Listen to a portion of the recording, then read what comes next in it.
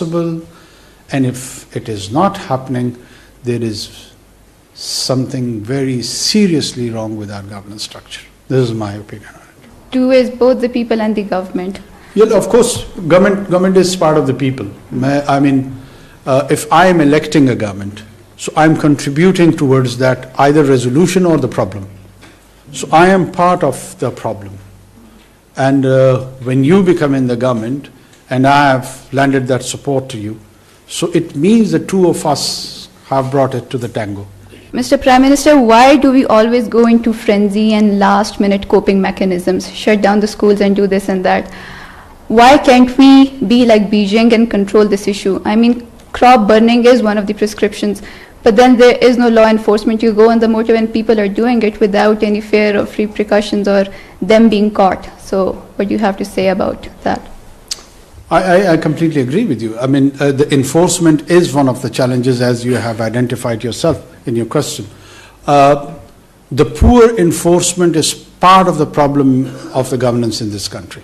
There are laws, they exist, but if he goes and tries to implement and apprehend that man, you would start agitating that his rights are being violated. And there is a group of rights emerge in this country wherever the law enforcement goes for the enforcement. There are occasions on which the law enforcement also are compliant for multiple reasons. Financial mismanagement, few others, political influence, they are there.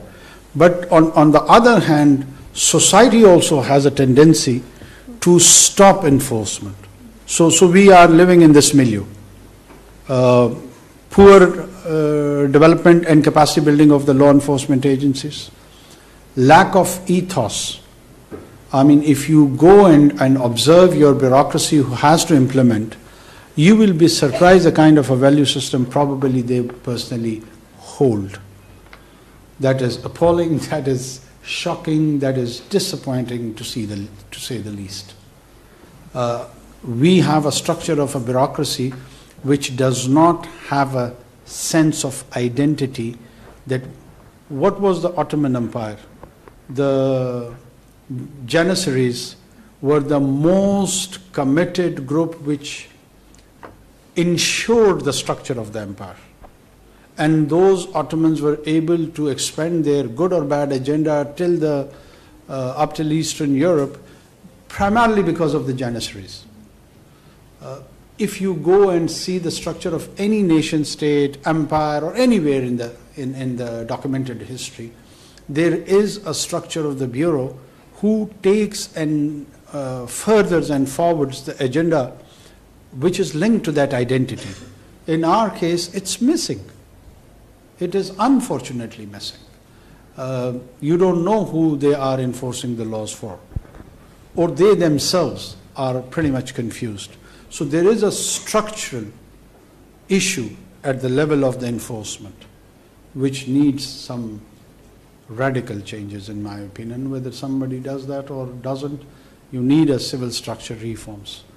Until and unless you don't do that, from the burning of the crop up till allowing a vehicle on the motorway which is not fit environmentally, are both part of the challenge. So we need to address that as soon as possible. I don't know whether this policemen agree with it, but this is my opinion. But then you mentioned radical change. Who will bring it and how? Like, what is the prescription? Will we keep dying? Our lungs are practically collapsing. So what is the prescription? Radical changes are required. This is all I can say. By whom? Let's find the noun. Let's find the person or persons in the time. They are placed somewhere in the future. If somebody can peek in the future, they will know it. But I am still pessimistic. I haven't found the answer, Mr. Prime Minister. Give us a noun. Well, this is my art to evade answers, you know. It's not the art to give all the answers. Well, Mr. Prime Minister, now coming to some serious questions. You recently banned all these celebrations on New Year's Eve in solidarity with the Palestinians. While it was well intended, Mr. Prime Minister, it raised two questions. A, about law enforcement, and B, about the global image of Pakistan. I mean, for the first one, celebrations still took place in the absence of law. For the global image, I mean, Pakistan, the only Muslim nuclear-powered country, has now gone to a status that when generations are being literally wiped out, this is what we are doing, banning fireworks. What do you have to say about that? First of all, there was a lot of criticism also, and there was a lot of appreciation behind this decision. So there is a mix of both. There is a section of society which wanted to celebrate the New Year, and down the line, after 100 years, they wanted to be documented as someone on that particular second, 12 o'clock, 1 second, dancing and having festivity and so on and so forth. So they're very, very critical of this decision, and I don't mind of the criticism. Our intention first was to highlight that in the global community, particularly on the Western Hemisphere, that there is a nation of 240 million people who officially has distanced itself from the festivity because of the kind of the genocide which is being committed by this apartheid state of Israel, which is brutal, which has applied a disproportionate force, whose existence is also at question, but they are expressing this brutal, are displaying the force of this brutality in a very with impunity. So, what are our options? One, do we go to the war? Yes. I am an interim Prime Minister. Do you expect me to take the 240 million people to the war? Probably a nuclear war. So you are very quite serious people and raising a very serious question to me. Think about it. Have a grand assembly. Mull over it. I can't alone take such a big decision. It's huge. It's big. Should we go to war? I mean, in my personal opinion, I am a very aggressive and a jingoistic person. Maybe I would say yes, but don't listen to me. War has implications. War is not a joke. What we have done, we have exploited the forum of OIC, we have exploited other international forums, we have been engaging with Western diplomats, particularly the US diplomats, Brits, Europeans, and clearly enunciating them, telling them that if such behavior continues, it would be responsible for radicalizing the entire 1.4 billion Muslim population throughout the globe, within West and over here, Middle East, North Africa, anywhere. So we are trying, the immediate objective is that somehow or other we stop this senseless war and create a humanitarian corridor. This is the kind of a message which the military leadership recently took the United States. And we were quite clear in our opposition and our condemnation and our commitment towards Palestinians.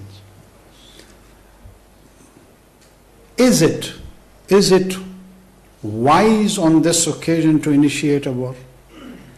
And who are you, me, and anyone else who feels so passionate about Palestine and its cause? We have not lost a finger in this war, this single finger.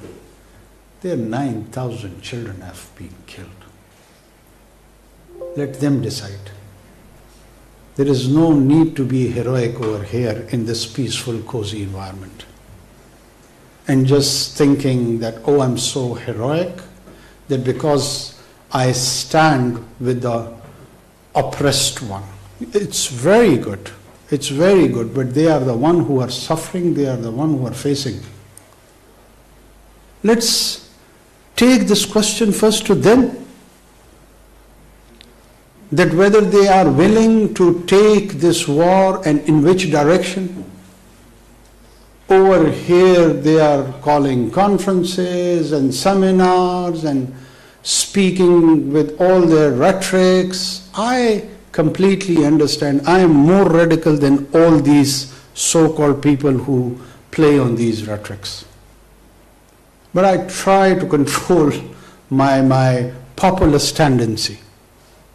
These are very serious. Is there any idea to all of them that what is the situation of populist tendency? These are very serious. Is there any idea that what is the situation of Zionism, what is the link to it? मूंखे ॿुधाईंदा आलू त निगरान वज़ीर आज़म अनवार हक़ काकर शागिर्दनि सां ॻाल्हि ॿोल करे रहियो हो, जिन जो चवणु हुयो त नौजवाननि सां ॻाल्हाइण में हमेशह ख़ुशी थींदी आहे। मुल्क में 10,000